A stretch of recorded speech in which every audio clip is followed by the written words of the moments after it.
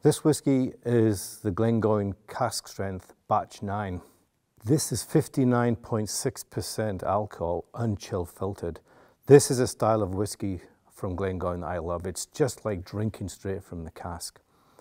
This is roughly 30% ex-sherry casks and 16% American oak bourbon whiskey casks. Remaining 50-ish% is refill casks.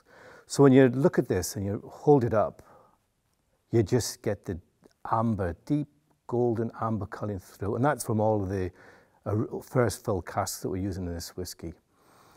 So when you nose it, you do get lemon coming through.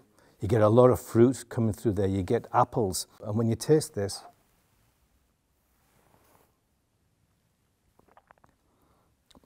you don't realize it's 59.6%. It doesn't burn the throat, it's gentle. The spicy notes coming through, fruity notes are coming through, plums. I'm getting figs, dried fruits coming through in this.